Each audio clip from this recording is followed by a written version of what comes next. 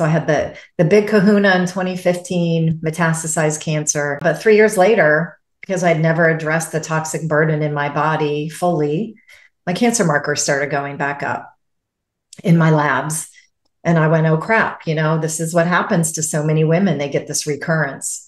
And I was visiting a friend, and her husband came out with this tincture, and he said, Jennifer, this has saved a lot of my patients' lives. And very casually I said, oh, that's great. What is it? And as soon as he said embryonic plant stem cells, I literally felt like I was struck by lightning. When you just have that memory moment where I'm like, okay, I need to know more about these.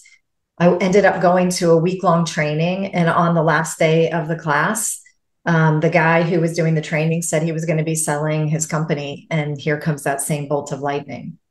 So without trying a single product, and I'm a very experiential, I want to try it first before I'll, really incorporate it into my life.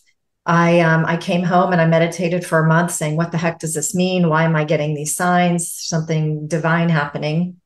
And I called him up and I said, put me on a protocol. And 2 months later, my cancer markers were back in the normal range. So I personally used my labs to say, okay, my CA19, I forget the other cancer marker for breast cancer, but the two that I was really monitoring totally went back into the normal range in 2 months.